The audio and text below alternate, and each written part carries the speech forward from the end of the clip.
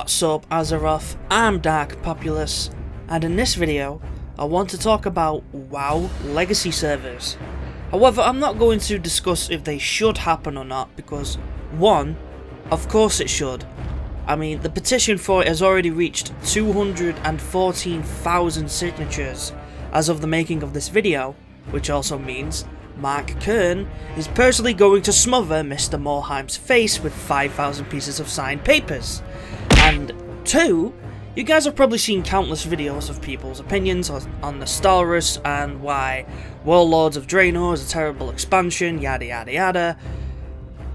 What I want to talk about is how they should do it, if they were to do it. Should they just throw up the base game and be done with it? Or should they do something a bit more complex?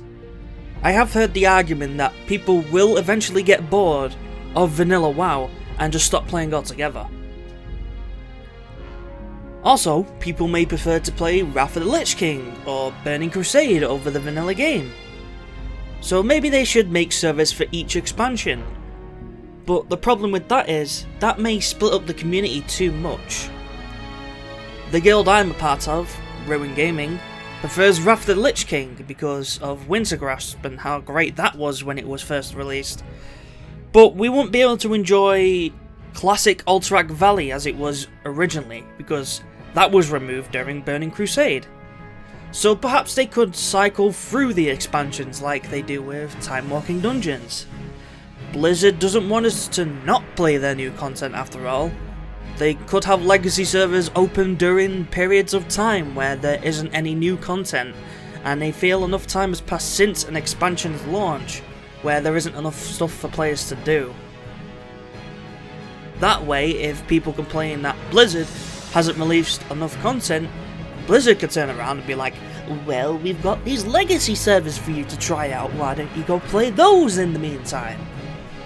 I've personally never played anything previous to Mist of Pandaria, so I'm not really too picky about which one they choose. Some of the things that I like the sound of from back then though are no flying, because flying ruins world PvP in my personal opinion. No group finder, because that ruined the sense of community. And lastly, no transmogrification. That way, when you see someone wearing hard to get armor, you know that they were a badass and not because of some dumb item level number. If nothing else, we can at the very least take a look at how RuneScape handled it.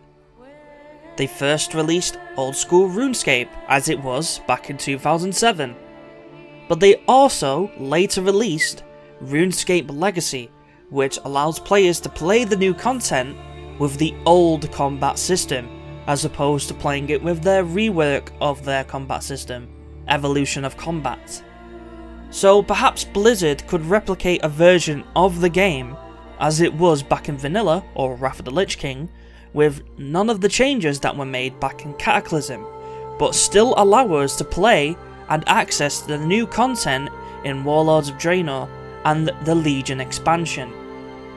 Either way they decide to do it, I look forward to experiencing World of Warcraft as it was in its golden age, because I never got to do so, and it's not like I can just put a disc in and just play it out of nowhere.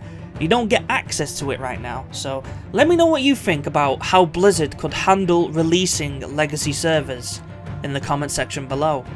But until next time fellas, I'm Dark Populace, and I'm signing out.